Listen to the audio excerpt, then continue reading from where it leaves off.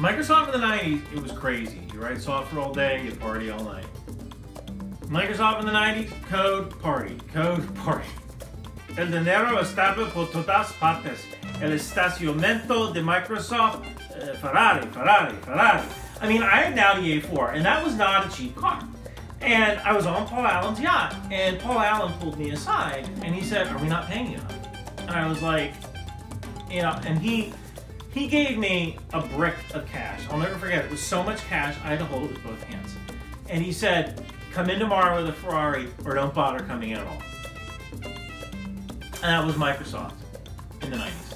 And everybody had a gun. It was crazy. You couldn't walk through the hallway without getting hit by a Nerf dart. You'd be walking through the hallway and hear pop, pop, pop. Fuera escrito di mi amigo estaba lleno de pistolas Nerf. We had this one guy. He had a machine gun.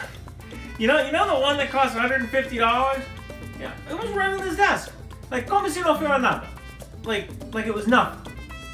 And I asked him, "Why do you have this kind of gun?" And he said, "Protection." And that was Microsoft in the 90s. The guns, the money, the boats, the cars. We never thought it would end. Until it did.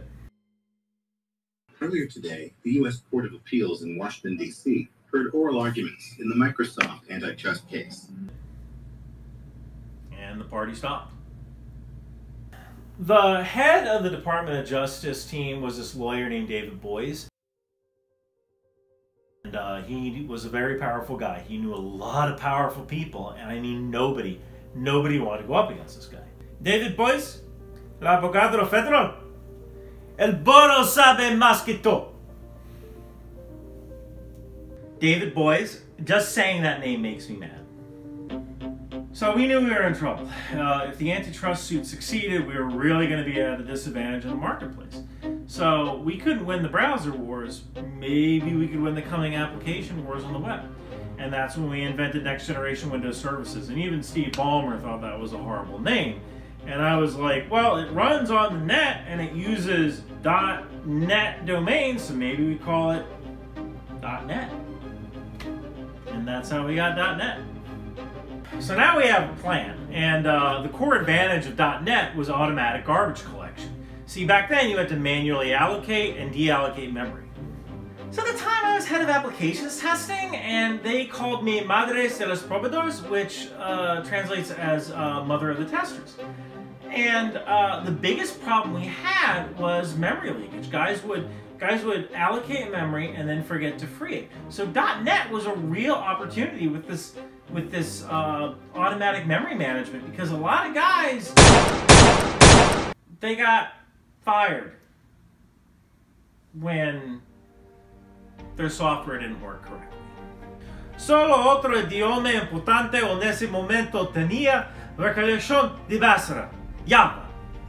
Java was the game changer. At the time it was owned by Sun Microsystems, and Scott McNally ran the company. And Scott wanted the garbage collector to be totally customizable. So Anders Heidelberg, he was the lead architect of .NET at the time. And he wanted it totally automatic, a black box. It should just work. And the less we published about it, the less a prosecutor like David Boies could use to incriminate us. So we never really explained to programmers how it worked. And even if a programmer knows, he'll never explain it. He's too afraid. Nunca encontrará a nadie que la explique la recolección de basura. Nunca. Garbage collection? I don't want to talk about that. You're not going to find anyone who'll talk about that. I won't talk about that. I'm done.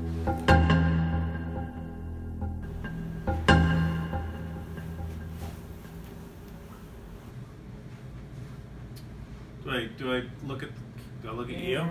I look at you? Yeah, if you could just tell me your name and your occupation. My name's Ryan McBeth. I'm a software architect, and I know how garbage collection works.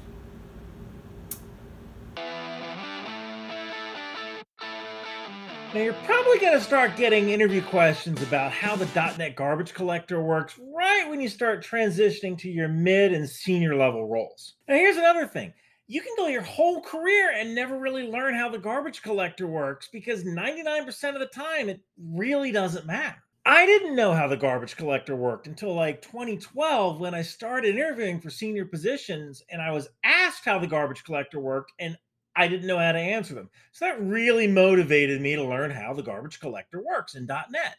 Now, before I start, feel free to like and subscribe. You're welcome to connect with me on Twitter or on LinkedIn. And as always, the code for this and the PowerPoint is going to be available down here at my website or my GitHub. Now, you probably already know this, but there's two types of memory in .NET, the stack and the heap. On a 64-bit system, the stack is limited to 4 megabytes. The heap is theoretically unlimited. Really, it's limited to your system memory. The stack holds value types like integer, float, bool. The heap holds reference types like object, array, and string. Now, not a lot of people know this, but the heap is divided as well into the small object heap and the large object heap. The small object heap contains anything that's below 85K. The large object heap contains stuff that's above 85K. Usually the stuff in the large object heap are things like arrays. Now, when you create an object, a reference in the stack points to the actual object that's stored in the heap.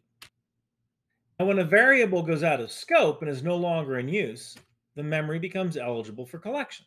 The garbage collector will mark all of the live references. Then it will relocate those references and compact the live memory, overwriting the old dead objects. Now, the large object heap isn't typically compacted. It would just take too long and cost too many resources to compact all this information.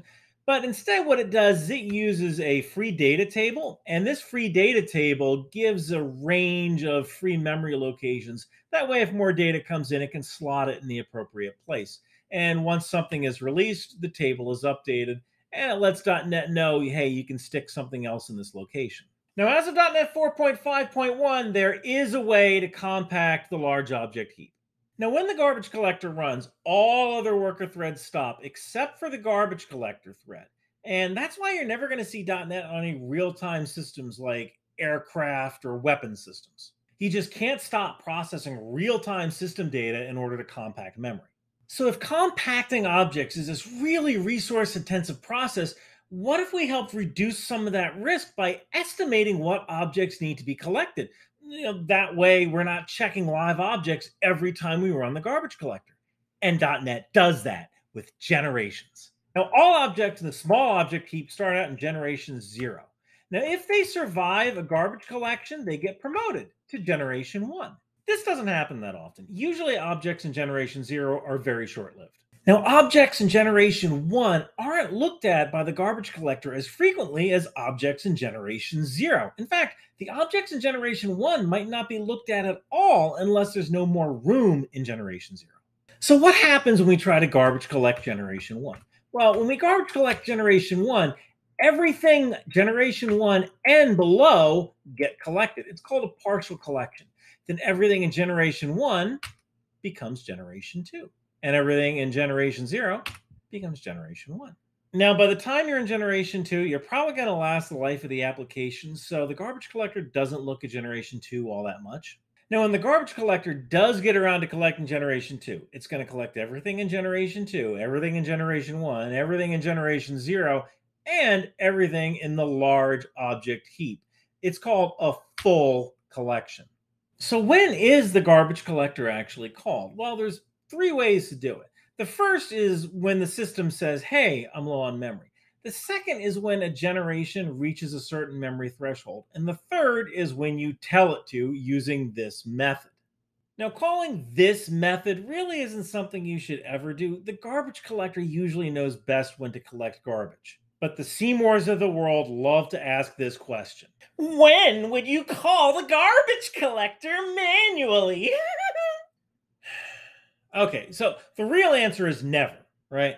But maybe I would run the garbage collector manually if I knew I was going to create a large object that was going to go straight into the large object heap or straight into generation 2. Like, let's say I'm editing a 1.5 gigabyte file. I'm editing a huge file, and I just finished editing another large file. Maybe when I open that selection box window to select the new file, In the background, I can fire off the garbage collector because it's going to take a human a couple of seconds to find the file they want. And that might buy me some time, and they might not notice that the system halted collecting garbage. But in reality, I probably wouldn't do it. Okay, so to recap, you have the stack and the heap. The heap is split up into the small object heap and the large object heap, with the small object heap getting everything below 85K. All objects start at generation 0, and they'll probably die there too. If they survive the first collection, they'll go to generation 1. If they survive that collection, they'll go to generation 2.